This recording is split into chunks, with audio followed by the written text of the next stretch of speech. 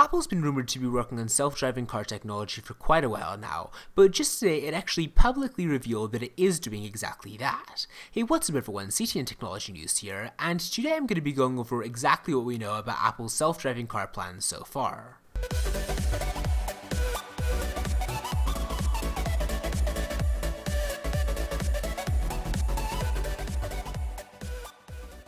So Apple just sent a letter to the US National Highway Traffic Safety Administration, acknowledging that the company is excited about automation in numerous fields, including transportation.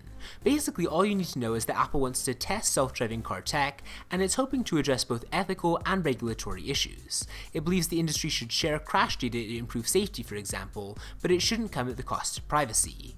Apple also believes that incumbent automakers might have an unfair edge. It actually wants newcomers to have the same opportunity to test self-driving vehicles that more established companies do, without having to chase after regulatory exemptions like it would today.